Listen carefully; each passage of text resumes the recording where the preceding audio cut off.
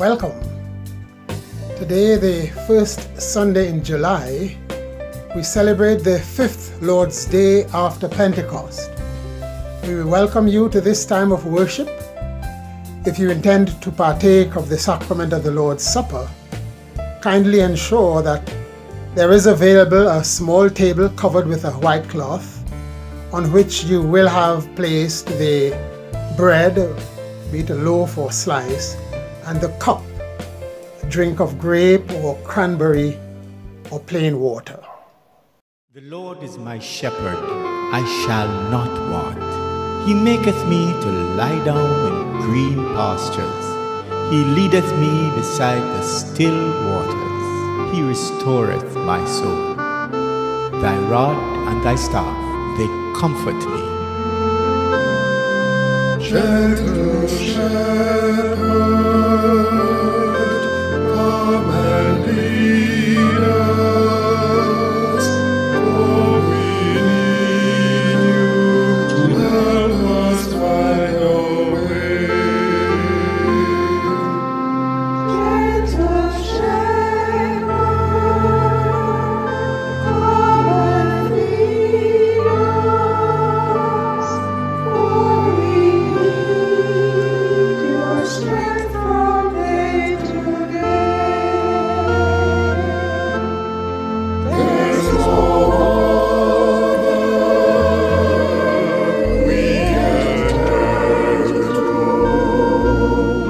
Who can help us face another day? Gentle shepherd, come and lead us, for we need you to help us find our way.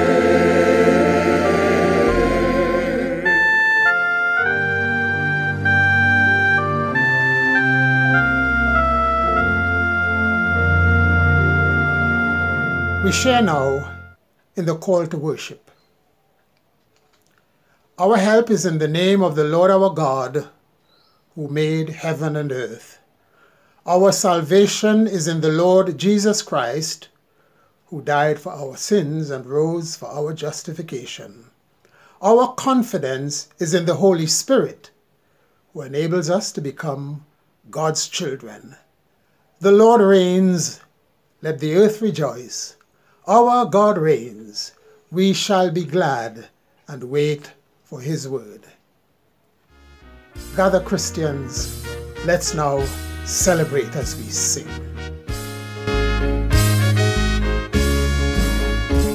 Gather Christians, let's now celebrate. Gather Christians, the Lord we now await. Gather Christians, behold he comes. Rejoice and sing, for the Lord is King. To God the Father, let's give him praise. To God the Father, our voice we raise.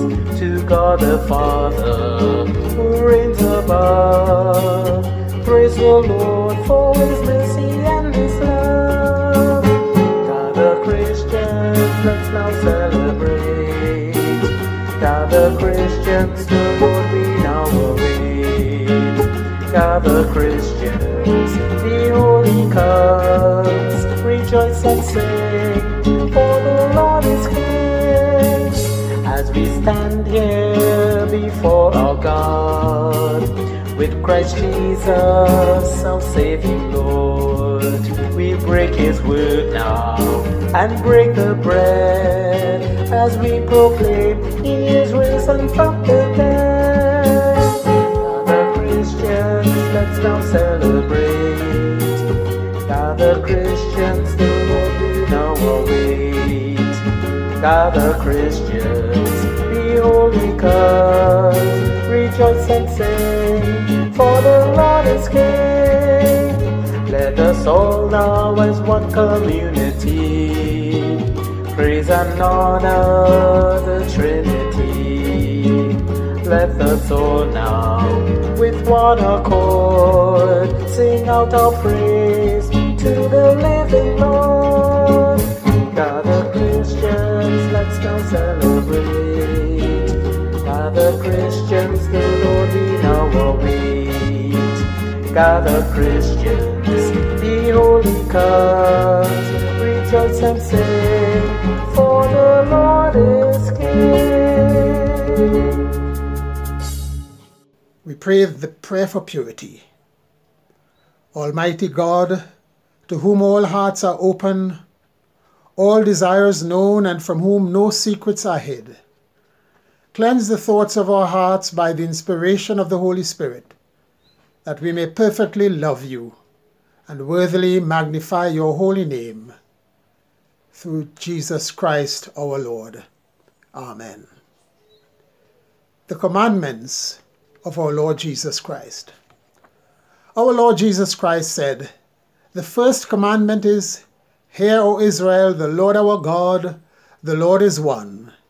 And you shall love the Lord your God with all your heart, and with all your soul, and with all your mind, and with all your strength." Lord, have mercy upon us, and incline our hearts to keep this law. The second is this: you shall love your neighbor as yourself. There is no other commandment greater than these. Lord, have mercy upon us, and incline our hearts to keep this law. And a new commandment I give to you, that you love one another even as I have loved you, that you also love one another. Lord, have mercy upon us, and write all these your laws in our hearts, we beseech you. And having heard the commandments, let us come to God in prayer as we confess and seek forgiveness. We say together, Almighty God, our Heavenly Father, we have sinned against you and against each other in thought and word and deed, in the evil we have done and in the good we have not done, through ignorance, through weakness, through our own deliberate fault. We are truly sorry and repent of all our sins. For the sake of your Son, Jesus Christ, who died for us, forgive us all that is past, and grant that we may serve you in newness of life, to the glory of your name. Amen. Christ Jesus came into the world to save sinners. Hear then the good news.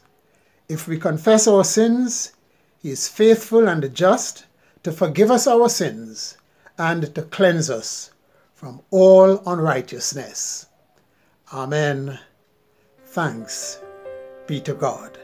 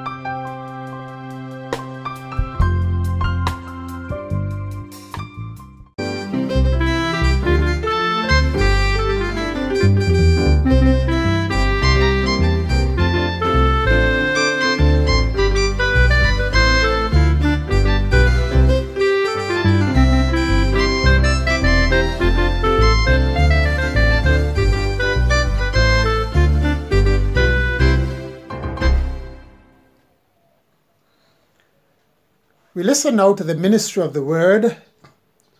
First of all, the lesson from the Old Testament, the book of Genesis, chapter 24, verses 34 to 38, 42 to 49, and 58 to 67.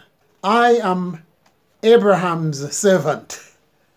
The Lord has greatly blessed my master, and he has become wealthy.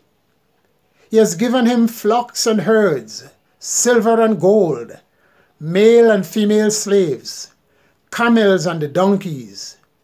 And Sarah, my master's wife, bore a son to my master when she was old, and he has given him all that he has. My master made me swear, saying, "You shall not take a wife for my son from the daughters of the Canaanites in whose land I live, but you shall go to my father's house, to my kindred, and get a wife for my son." I came today to the spring and said, "O Lord, the God of my master Abraham, if now you will only make successful the way I am going. I am standing here by the spring of water. Let the young woman who comes out to draw, to whom I will say, 'Please give me a little water from your jar to drink,' and who will say to me, 'Drink, and I will draw for your camels also.' Let her be the woman whom the Lord has appointed for my master's son." Before I finished speaking, in my heart, there was Rebekah coming out with her water jar on her shoulder, and she went down to the spring and drew. I said to her, "Please let me drink." She quickly let down her jar from her shoulder and said, "Drink, and I will also water your camels." So I drank, and she also watered the camels. Then I asked her, "Whose daughter are you?" She said, "The daughter of Bethuel, Nahor's son, whom Milcah bore to him." So I put the ring on her nose and the bracelets on her arms. Then I bowed my head and worshipped the Lord and blessed the Lord, the God of my master Abraham, who had led me by the right way to obtain the daughter of my master's kinsman for his son. Now then, if you will deal loyally and truly with my master, tell me, and if not, tell me, so that I may turn either to the right hand or to the left. And they called Rebekah and said to her, "Will you go with this man?" She said, "I will." So they sent away their sister Rebekah and her nurse along with Abraham's servant and his men. And they blessed Rebekah and said to her, "May you, our sister, become thousands of myriads. May your offspring gain possession of the gates of their foes." Then Rebekah and her maids rose up, mounted the camels, and followed the man. Thus the servant took Rebekah and went his way. Now Isaac had come from Beer-lahai-roi and was settled in the Negeb. Isaac went out in the evening to walk in the field, and looking up, he saw camels coming. And Rebekah looked up, and when she saw Isaac, she slipped quickly from the camel and said to the servant, "Who is the man over there walking in the field to meet us?" The servant said, "It is my master." So she took her veil and covered herself. And the servant told Isaac all the things that he had done. Then Isaac brought her into his mother Sarah's tent. He took Rebekah, and she became his wife, and he loved her. So Isaac was comforted after his mother's death. This is the word of the Lord. Thanks be to God. The epistle comes from Romans 7, reading from verses 15 to 25a. I do not understand my own actions, for I do not do what I want, but I do the very thing I hate. Now, if I do what I do not want, I agree the law is good. But in fact, it is no longer that I do it, but sin that dwells within me. For I know that nothing good dwells within me, that is, in my flesh. I can will what is right, but I cannot do it. For I do not do the good I want, but the evil I do not want is what I do. Now, if I do what I do not want, it is no longer that I do it, but sin that dwells within me. So I find it to be a law that when I want to do what is good, evil lies at hand. For I delight in the law of God in my inmost self. What I see in my members, another law at war with the law of my mind, making me captive to the law of sin that dwells in my members. Wretched man that I am, who will rescue me from this body of death? Thanks be to God through Jesus Christ our Lord. This is the word of the Lord. Thanks be to God.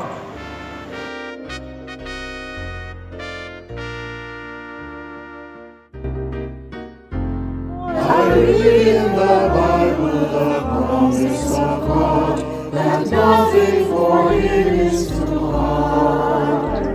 Impossible things he has promised to do, if we faithfully trust in his word. Nothing is impossible when you put your trust in God. Nothing is impossible when you're trusting in his word. Hearken to the voice of God to thee. Is there anything too hard for me? Then put your trust in God alone and rest upon his word for everything, for everything. Yes, everything is possible with God.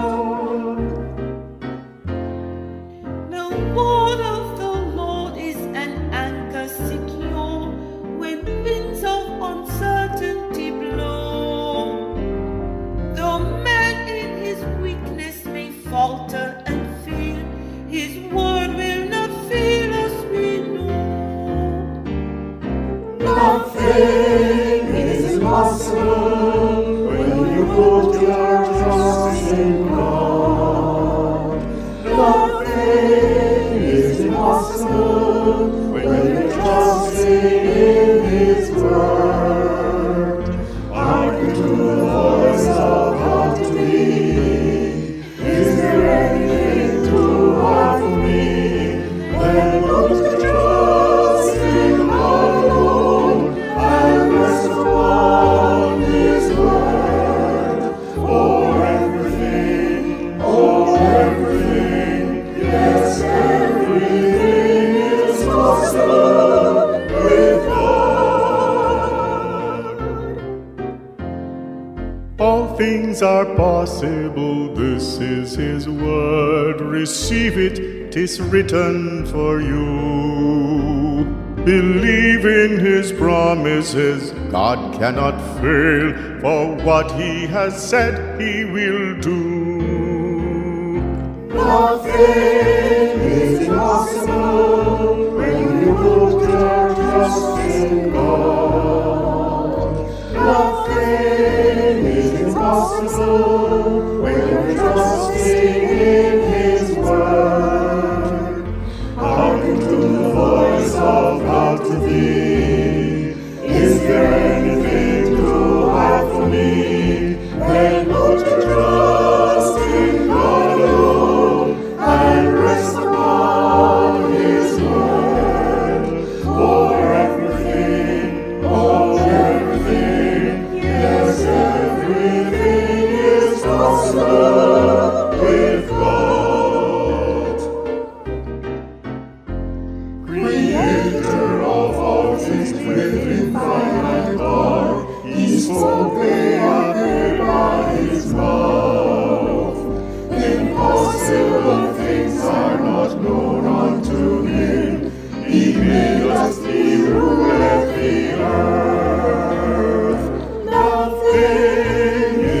impossible when you put your trust in God.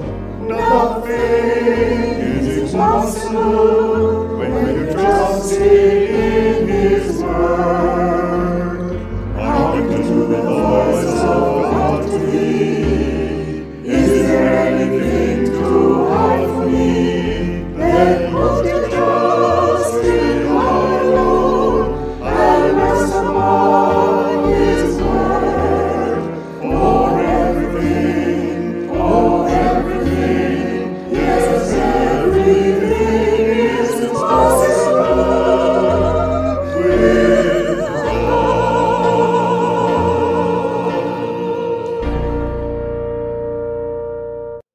The Gospel reading is from Matthew 11, verses 16 to 19 and 25 to 30. But to what will I compare this generation? It is like children sitting in the marketplaces and calling to one another. We played the flute for you, and you did not dance. We wailed, and you did not mourn. For John came neither eating nor drinking, and they say, he has a demon. The Son of Man came eating and drinking, and they say, look, a glutton and a drunkard, a friend of tax collectors and sinners. Yet wisdom is vindicated by her deeds. At that time Jesus said, I thank you, Father, Lord of heaven and earth, because you have hidden these things from the wise and the intelligent, and have revealed them to infants. Yes, Father, for such was your gracious will. All things have been handed over to me by my Father, and no one knows the Son except the Father, and no one knows the Father except the Son, and anyone to whom the Son chooses to reveal him. Come to me, all you who are weary and are carrying heavy burdens, and I will give you rest. Take my yoke upon you and learn from me, for I am gentle and humble in heart, and you will find rest for your souls. For my yoke is easy, and my burden is light. This is the gospel of Christ. Praise be to Christ our Lord. Alle, alle, alleluia. Alle, alle, alleluia. Alle, alle, alleluia. Alleluia.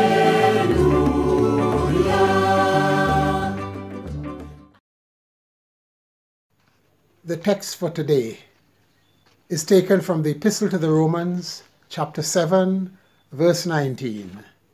For I do not do the good I want, but the evil I do not want is what I do. I entitle this sermon, Overcoming Evil. The 19th century Scottish writer and poet Robert Louis Stevenson is well known for a novel entitled The Strange Case of Dr. Jekyll and Mr. Hyde. In it, Stevenson tells the story of an intelligent, disciplined, kind and good-natured scientist, Henry Jekyll, who dabbles in the darker side of science. And in his meddlings, he discovers that he has another side to himself. He has a second nature that is not good, but evil. And the end product of his scientific experiments is Edward Hyde, a carefree, reckless, evil, irresponsible, and criminal-minded human being. The Jekyll and Hyde story highlights a truth, that there are struggles for us as we go through life. If we are basically good, we often find ourselves wrestling with a side of our character that, if not controlled, could have serious repercussions. How do I overcome evil? Is a question being asked by many. In Robert Louis Stevenson's novel, Dr. Henry Jekyll succeeds for a while in bringing evil Mr. Hyde under control. Unfortunately, this is short-lived. Jekyll eventually becomes powerless. He is overcome by Hyde, and both characters meet their deaths. Today, the emotion of fear can lead persons to contemplate evil practices. The business executive of a large corporation one day becomes so scared, thinking, what if I become seriously ill? What if I cannot put food on the table for myself and family? Mind you, this man is satisfactorily remunerated with insurance and pension plans, but he debates the matter in his mind for a considerably long time. Should I defraud the company? Is the idea that keeps popping up in his head, should I defraud? Now, for the most part, he manages to suppress the feeling, but will it result in him overcoming evil for long? The man or woman who is successful in running for public office will have to be watchful lest the temptation to abuse one's position of power should get the better of him or her. Those who serve a country in the political arena, they have to ever reject the thought, look, I don't know if I will be returned to power at the next general elections. Let me take advantage of my position now. Let me use the public funds at my disposal for private gain. And for this reason, we as caring citizens, we need always to pray for our public servants that they may remain faithful and committed to serving the common good, that they may overcome evil temptations by putting self and selfish interests last instead of first. Of course, it is not only those who are high up in positions of authority who have this desire to do evil. Think of that downtown private firm. There's the cleaning woman who debates within herself that if she takes home some of the office products, a roll of toilet paper, a bar of soap, they probably won't miss it because the company is doing well. And she often wonders about it. She dismisses the idea, but it keeps coming up again and again and again as an okay suggestion. Can she successfully overcome these evil thoughts? Fear has caused students who have been doing well in school, fear has caused them to panic as exam time draws near. Maybe I should scribble some notes on a piece of paper, take it with me into the examination room, just in case. The fear of failure. It can bring about the downfall of one who has been studying well throughout the semester and who should be the last person to even entertain the thought of cheating. The Apostle Paul had written to the church in Rome, highlighting the ongoing human struggle to fight off evil thoughts and concentrate upon doing the good. And he says in the text for today, "For I do not do the good I want, but the evil I do not want is what I do." Overcoming evil, how do we do it? If we were to think about ourselves, we will have to admit that there are ongoing struggles that we face on a daily basis. There are those who are wrestling against some form of addiction. They know what they ought to do to ensure that the body is properly treated, but they are finding it difficult to desist from practices that are likely to harm their health. Persons who are addicted to smoking are well aware of the likely effects of their actions. They have heard on radio or seen the advertisements on television that smoking can cause lung cancer. And I imagine that there are several who are trying to keep diabetes at bay, yet succumb to the temptation, indeed the lure of chocolates, sweet drinks, cakes, and ice cream, the things that are naughty but nice. And some of us are tempted to do evil because of pure selfishness. We think first of self and then of others afterwards. Now, 4 months ago, we in Jamaica were awakened to the reality of the corona pandemic. At that time, there was the display of extreme selfishness. Those who could afford were buying and hoarding essential items that less well-off persons did not stand a chance of finding when they got to the supermarkets. And people were justifying their actions by suggesting that as long as they with their families were taken care of, it mattered not about others. And subsequent to the initial stages of the pandemic, the statement, "We're all in it together," made persons think less of self and more about others. Recently, with the Black Lives Matter slogan, we are all, blacks and whites, realizing the need to acknowledge that we are one people. We are all in it together. Divisions of races and tribes and nations count for little.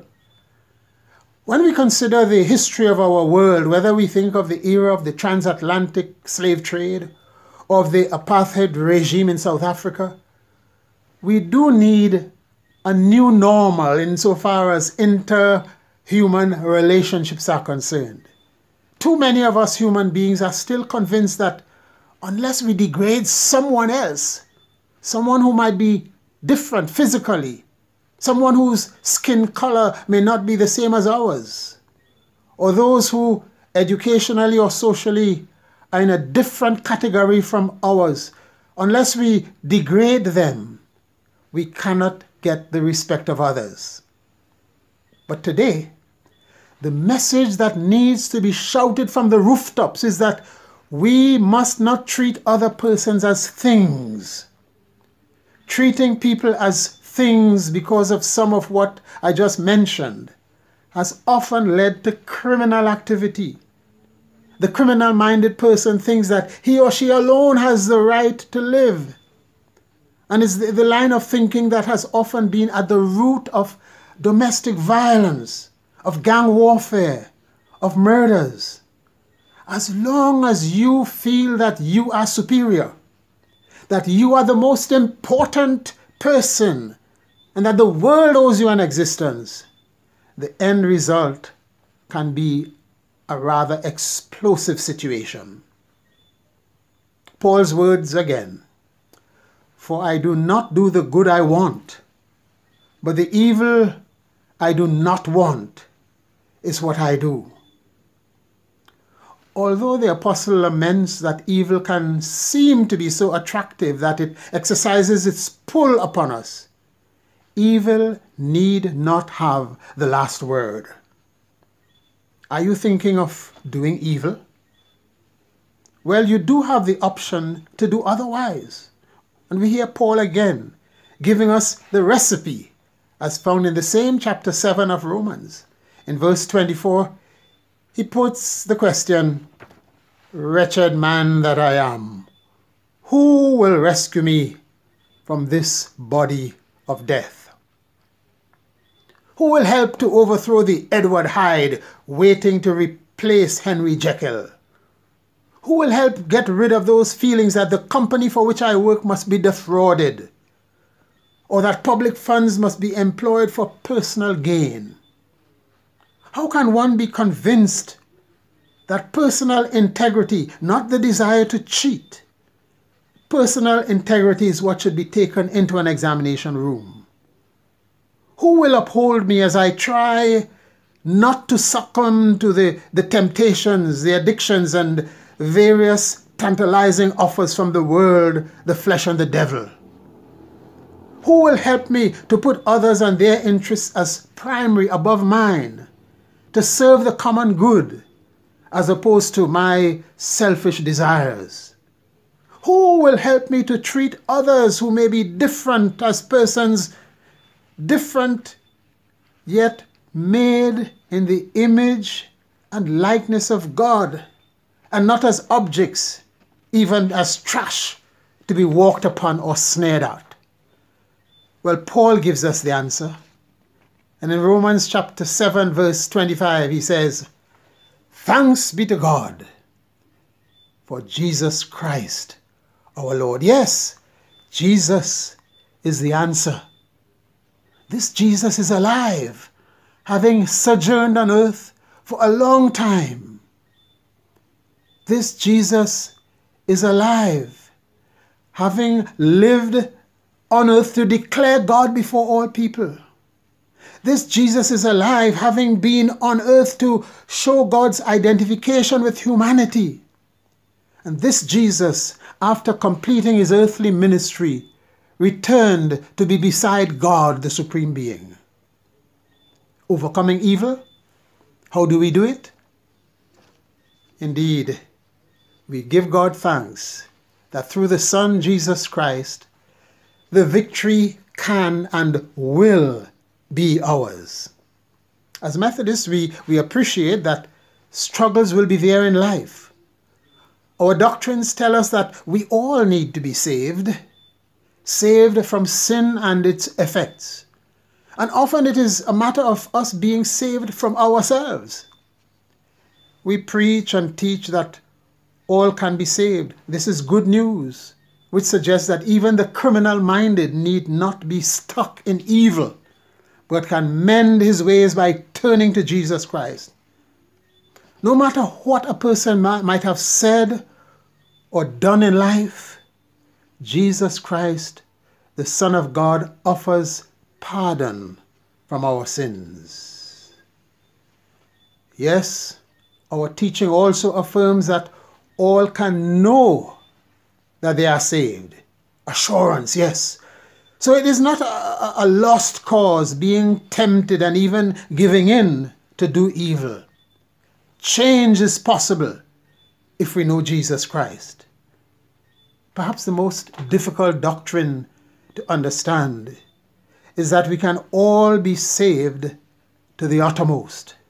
We can all be saved completely. We have to think, well, we continue to sin daily in what we do and in what we neglect to do. We sin knowingly and unknowingly. So how can we achieve complete salvation while we live? We remember that if we love God with heart, soul, mind, and strength, and we love our neighbor as ourselves, then we are certainly a work in progress, moving steadily towards perfection. The reason Jesus Christ is the one to whom we turn for help in life's struggles is that he knew exactly some of the realities we face in life.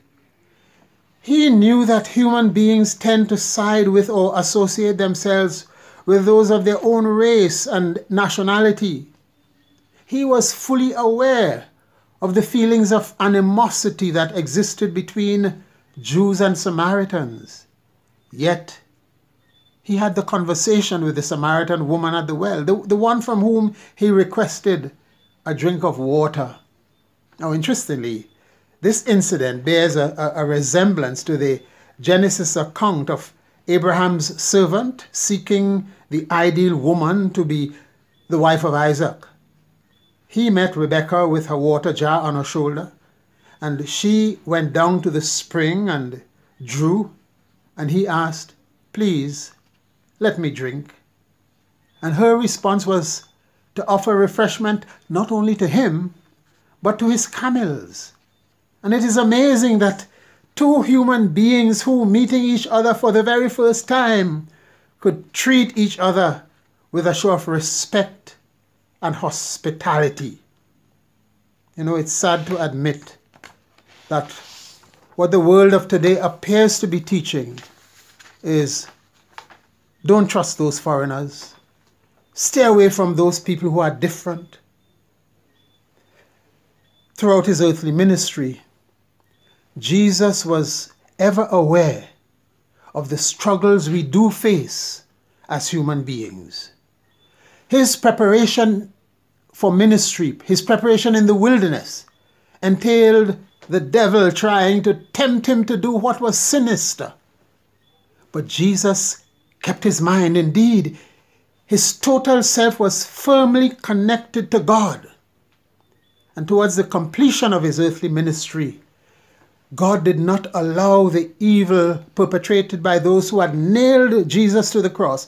God did not allow that to bring about the victory. On the contrary, God used the evil to engender good for us human beings.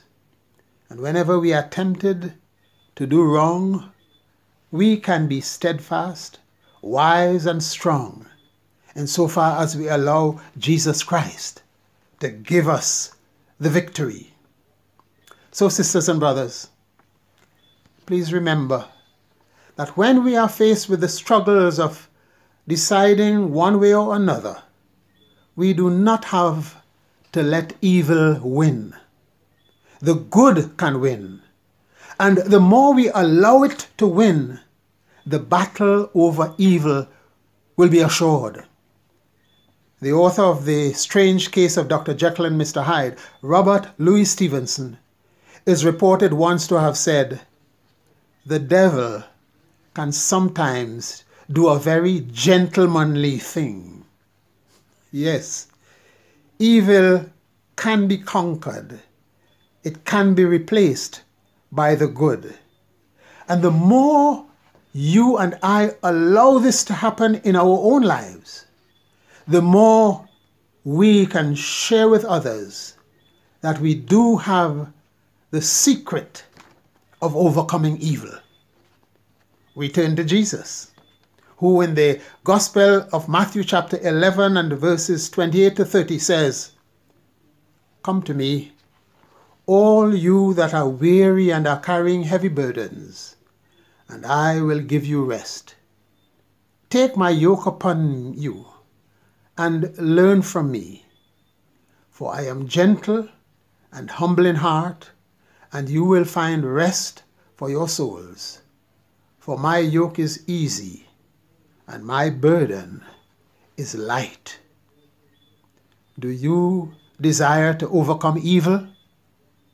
Look to Jesus, and the victory will be yours, even as you allow him to accompany you along life's way. Amen.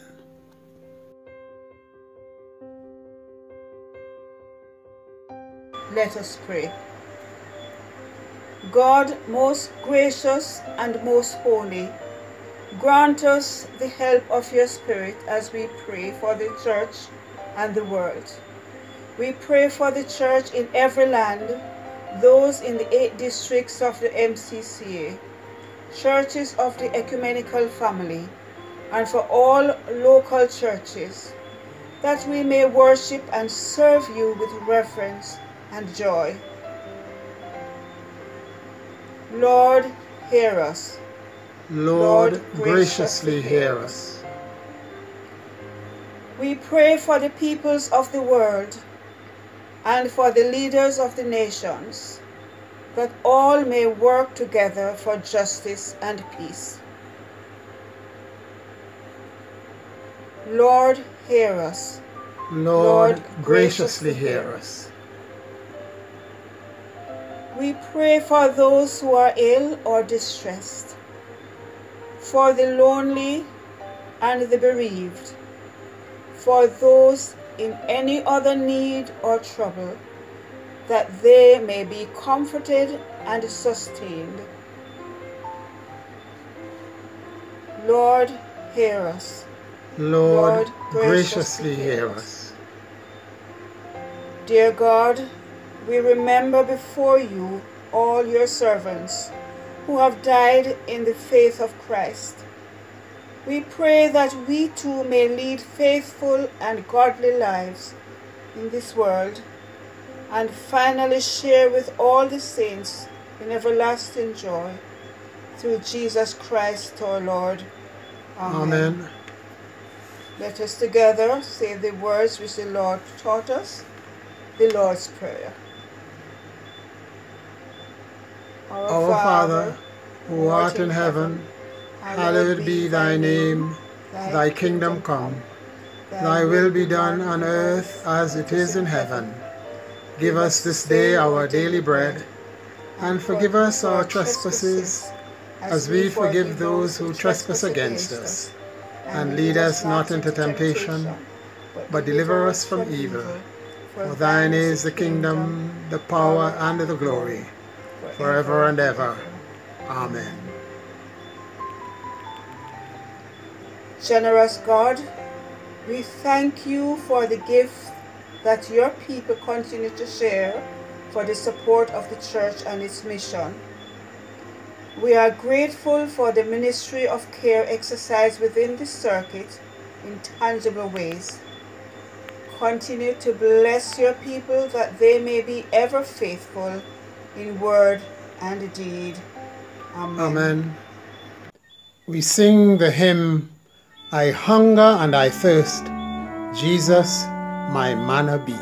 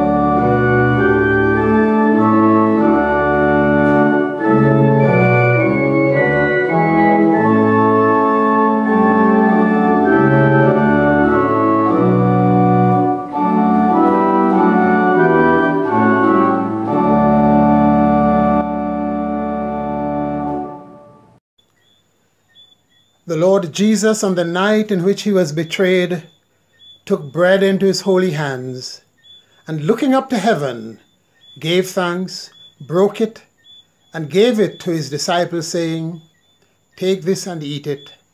This is my body given for you.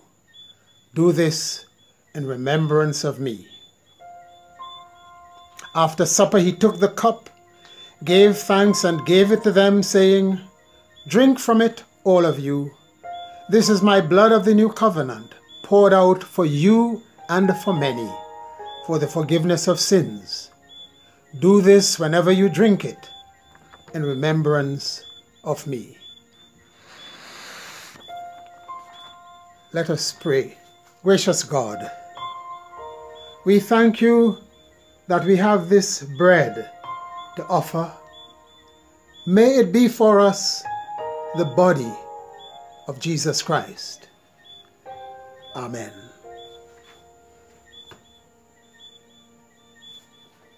Gracious God, we thank you that we have this drink to offer. May it be for us the blood of Jesus Christ. Amen.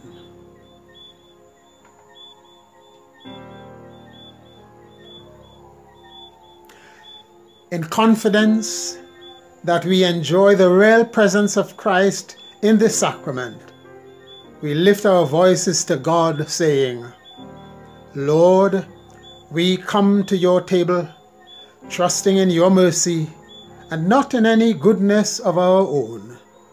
We are not worthy to gather up the crumbs under your table, but it is your nature always to have mercy, and on that we depend. So feed us with the body and blood of Jesus Christ, your Son, that we may forever live in him and he in us.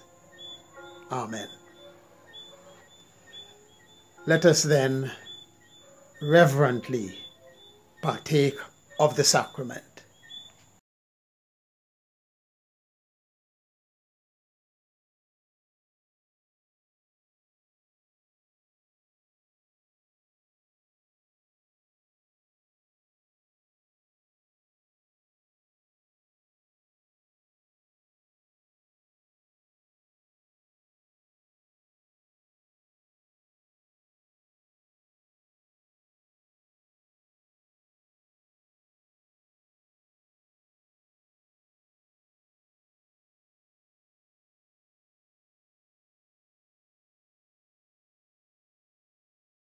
And now let us join in the thank you prayer as we say, we thank you, Lord, that you have fed us in this sacrament, united us with Christ, and given us a foretaste of the heavenly banquet prepared for all mankind. Amen. We sing the hymn, Guide Me, O thou great Jehovah, pilgrim through this barren land.